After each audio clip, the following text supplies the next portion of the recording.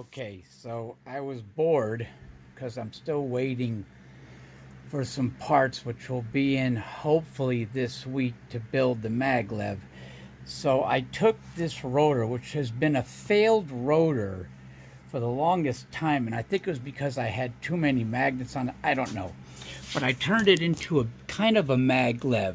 I've got two separate magnets right there, and so it's kind of bouncing on that. So the only friction is actually on the wall of the shaft. So it spins really freely. And of course, I jerry-rigged this thing together. Gotta love hot glue, right? And we'll get it going for you. I've got it hooked up to the super caps. This beautiful circuit that Sir Skycollection made for me. I made one of my own over here and it works great. But this one's a lot easier to hook up. So let me pause this. And there it goes. It's a little bit on the wobbly side, as you can see, but it's definitely working. See the neons when I switch it. But yeah, it's got a bit of a wobble or a bounce to it because of that magnetic bearing, so to speak. I've got to fix it so it doesn't do that.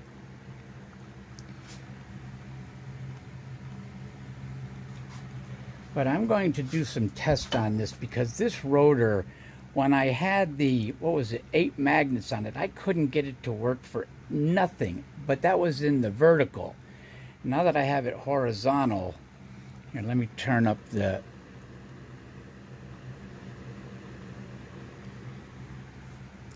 maybe with some more speed.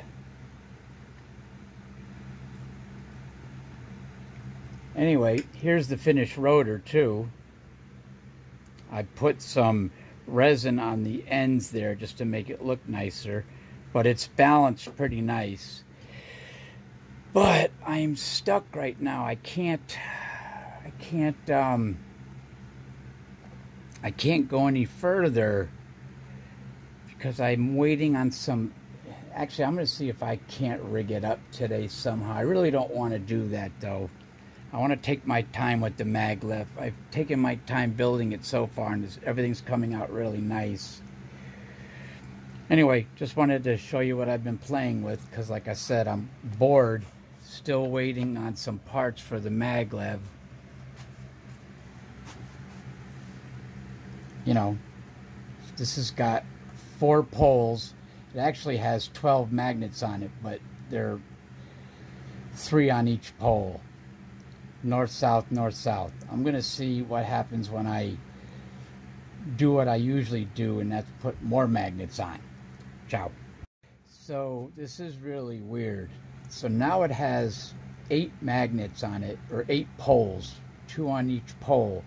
And I couldn't get it to work for the life of me, so I figured it was too many magnets. But now, it was the speed. I had to actually get it started really fast in order for it to, I guess, catch. And again, this is that floating magnetic bearing type setup. But now it's working. I could not get it to catch before. I don't know if it was the speed or it just needed, yeah, I'm kind of baffled. But now it's working with 8 poles. I seem to remember something from years ago that the amount of poles does matter, but I don't remember what it was in relationship to. I think it was in relationship to how many coils you have. So if you have like 6 coils, you need 7 magnets, or vice versa, or something. I'm not really sure. But now, yeah, and I can tell that it's working when I turn off the charging circuit. So yeah, I'm not really sure why it was able to catch that time, but you can see how it bounces up and down like that. It is kind of wobbly, but hey, like I said, I was bored. I had nothing else better to do. And so I also got a hold of some of these. These are wireless coils for a cell phone device. I'm going to use these coils as pickup for something. I'm not really sure, but I know that they work really well. And I got this thing basically for nothing. Anyway, ciao. Alright, dear viewer, I've done a great injustice. I've had my hands on this beautiful pancake coil that Mr. Skycollection made for me, and I have yet to actually use it. This thing will run at high speed as low as 6 volts. This is a beautiful coil. Here, let me fire it up. So that's 6 volts.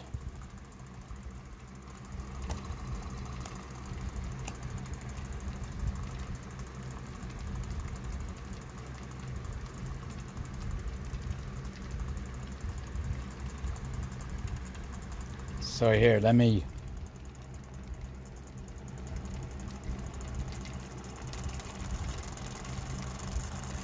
And that's 12 volts.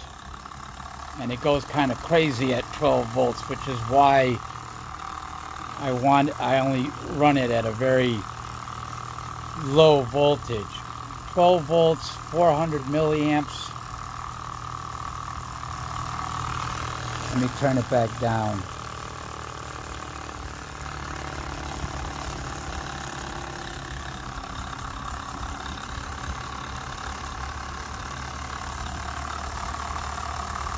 Eight volts, charging up this super cap, which is at about 7 or 8 volts now, just from playing around here. Let me get my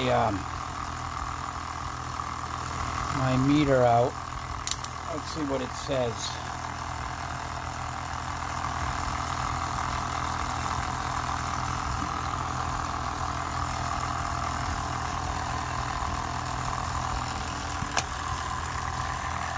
See what we got here. Yeah, 6 volts, 6.9.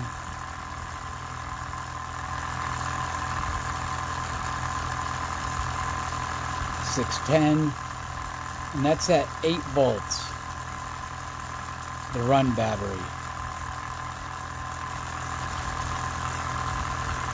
Yeah, this coil does a great job. It is a beautiful coil. It weighs a lot too. It's really heavy. Because he put, I think, about 8 layers in there. Where the one I did, I only did the 1 layer. I don't even know what the speed is, or if I could even... Let me see if I can get the tack on it. So it says it's running at about 10,000.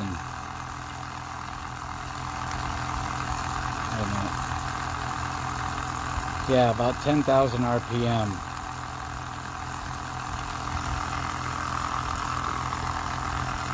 And that's at 8 volts. I could turn it down even more. There's 6.8 volts. And at this speed it still runs, but there's almost no back EMF. I mean, it's there, but it's not enough to even affect the lamps. But yeah, I thought I should actually try this out. I can't believe I've had it for all this time and I've not tried it out.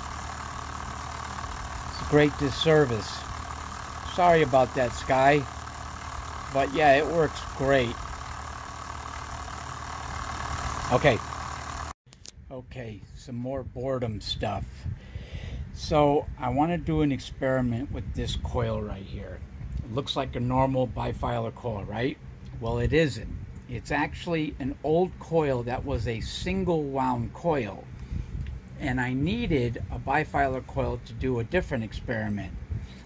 Now, normally when you wrap a bifilar coil, you wrap the wires together. Some people even twist the wires. They actually extend it out about 50 feet and twist it before they wrap it.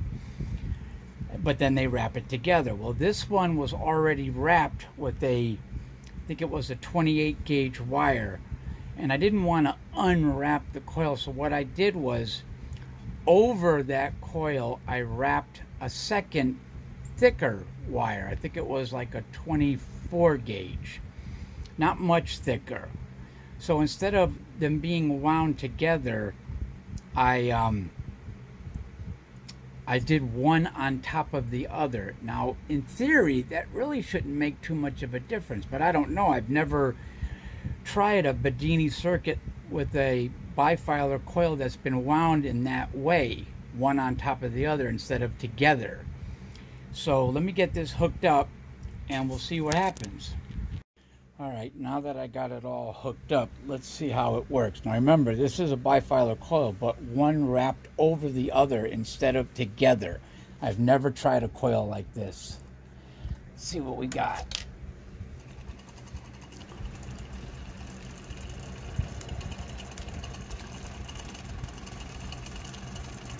Well, it doesn't seem to make any real difference. That's at 11 volts. Still charging up the super caps.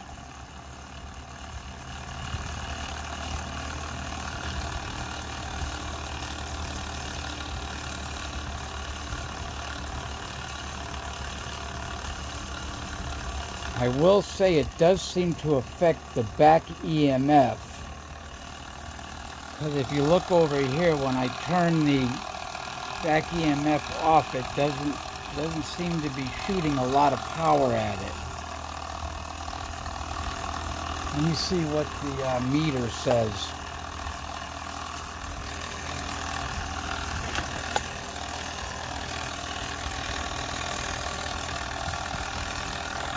Let me see what kind of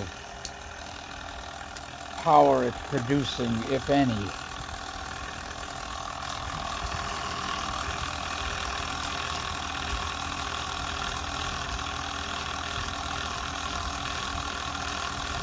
Yeah, it's definitely producing some back EMF through the circuit. Everything seems to be okay as far as the circuit goes. It's not getting hot, but when I turn it off, it barely lights up the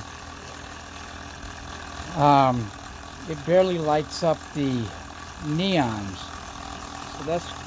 So I wonder why that is.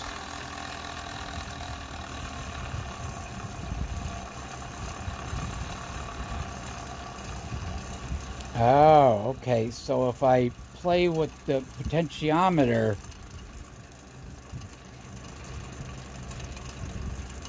so now it's opened all the way up. So when I play with the potentiometer, it does affect the, well, of course it'll affect the back EMF. Yeah.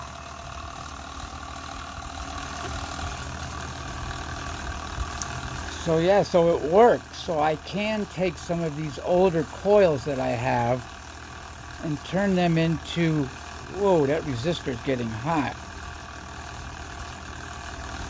Turn them into bifilar coils. All right, cool.